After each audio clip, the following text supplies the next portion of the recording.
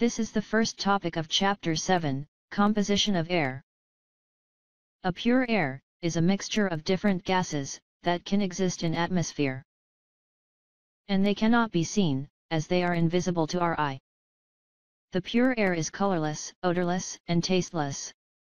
In our surrounding, the air is a mixture of various gases, water vapor, dust, and microorganisms. In general, air is the mixture, made up of the following composition. The first is nitrogen gas, which occupies around 78% of the air in the atmosphere. The second is oxygen gas, which occupies around 21% of the air in the atmosphere. The third is carbon dioxide gas, which occupies around 0.03% of the air in the atmosphere. The fourth is inert gases, which occupies around 0.97% of the air in the atmosphere. The other component, which is with very low composition in the air. They are water vapor, dust, and microorganism. The inert gases are the elements arranged in the last group in the periodic table. They are chemically stable and non-reactive. The following are the example of inert gases in the air. They are arranged in the group 18 in the periodic table. Helium is the first element in the group 18. Neon is the second element in the group 18. Argon is the third element in the group 18. It is the most abundant inert gas in the Earth. Krypton is the fourth element in the group 18. Xenon is the fifth element in the group 18. Radon is the sixth element in the group 18 of the periodic table. Same as other inert gases, radon is chemically stable, or it is non-reactive. This means that inert gases will not react with other elements to form a new compound. But, if compared to others inert gases, radon is radioactive. Radioactive means that radon has an unstable atomic nucleus, at which radon will decay to be the lighter element naturally. And some radiation will be released. In the air, the composition of water vapor, dust, and microorganisms is very low, and varies with respect to the time, location, and climate. Water vapor in the air can be measured by using the humidity. It is high in the tropical forest, or during the rainfall. It is low in the desert. The dust in the air comes from the soil, and exhaust from factories, and motorized vehicles. Therefore, the amount of dust is higher in the roadway, and industrial area. If compared to the dust in the living area, microorganism in the air is referring to the bacteria and virus that suspended in the air. They have impacts on human health, as they can cause infectious disease.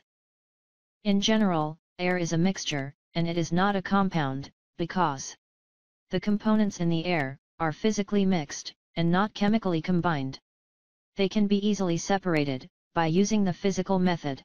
For example, fractional distillation. Each component retains its original properties when extracted from the air. The proportion of each component is not fixed, and varies with time and location on the Earth.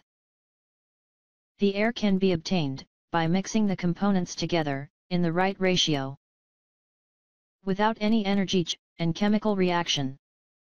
This is the full explanation of Topic 1, Composition of Air. This topic, we will study the importance of gases. Every gas in the air has played an important role in our daily life. The gases existed in the air is as follows. Nitrogen gas, which occupies the 78% of the air composition.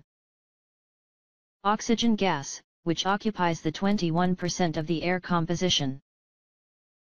Carbon dioxide gas, which occupies the 0.03% of the air composition. And inert gases, which occupy the 0.97% of the air composition. The role of each gases will be discussed in the following part of the video. We first talk about the nitrogen gas.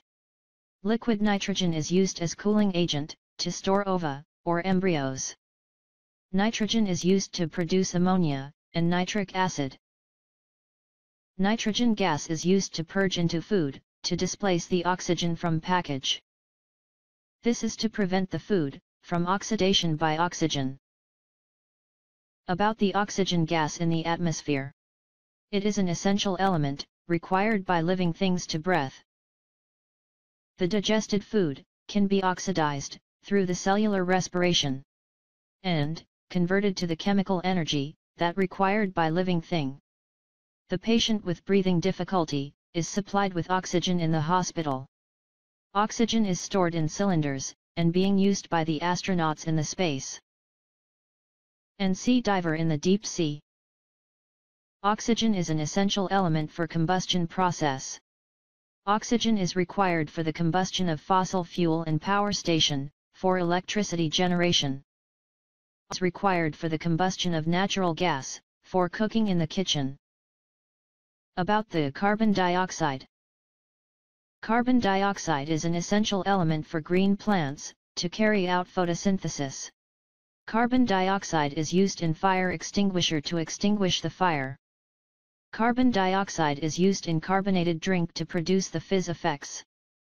Carbon dioxide is compressed into solid as dry ice, which used in food industries, to make ice cream, and ensure the freshness of food. Carbon dioxide in the liquid state, is used to produce decaffeinated coffee. This is about the use of inert gas in our daily life. Helium gas is low in density, and is used to fill weather balloons and airships. Neon gas is often used in signboard lightings, to produce bright reddish-orange light. Argon gas is filled in filament bowl to prevent metal filament from burning with oxygen. This is to prolong the filament life. Krypton gas is used in photographic flashes, fluorescent light bulbs. Xenon gas is used in photographic flashes, and used as an anesthetic in surgery. Radon gas is radioactive, and is used to treat cancer illness. This is about the importance of gases. Now, we talk about the carbon and oxygen cycles. The carbon cycle is the cycle that continuously consumes and releases carbon into the atmosphere. The processes such as photosynthesis, respiration, combustion, and decomposition are the processes in the carbon cycle to maintain the carbon content in the earth. The content of carbon dioxide is maintained by the processes at a level of 0.03% in the atmosphere, continuously consuming it from the air, and release it into the air. The oxygen cycle is the cycle that continuously consumes and releases oxygen into the atmosphere. Oxygen that released by photosynthesis is consumed by respiration, combustion, rusting, and decomposition. At the meantime, respiration, combustion, rusting, and decomposition are releasing the carbon dioxide that required by photosynthesis. This is the full content of topic, the carbon and oxygen cycles. Now, let's us discuss how to prevent interruption in oxygen and carbon cycles. The oxygen and carbon cycles play an important role in maintaining the percentage of oxygen and carbon dioxide in the atmosphere to achieve the carbon-oxygen balance. Nowadays, and carbon cycles are disrupted due to human activity that causes the increase of carbon dioxide in the atmosphere. High amount of carbon dioxide have been released from factories, burning of fossil fuel, exhaust of motor vehicle, forest fires, and open burnings. At the meantime, illegal logging and deforestation have been carried out widely on Earth for the development of various facilities, infrastructure, and agriculture. These activities cause the fewer tree to release oxygen and absorb carbon dioxide from the atmosphere during photosynthesis. As a result of the above-mentioned issue, oxygen content in atmosphere decrease, while carbon dioxide content increase. This is interruptions in the oxygen and carbon cycles. The increase in carbon dioxide content in the atmosphere causes global warming and climate change. Ecosystems will be disrupted if the situation remains uncontrolled. The measures to prevent interruptions in the oxygen and carbon cycles is as following. The first is prohibition of illegal logging. The second is stop forest burning and open burning. The third is preventing forest fires. The fourth is forest preservation and conservation. The fifth is trees replantation. The sixth is preventing harmful exhaust gas from vehicles. The discussion for topic, prevent interruption in oxygen and carbon cycles, end here. And we have just completed the lesson of topic 1, composition of air.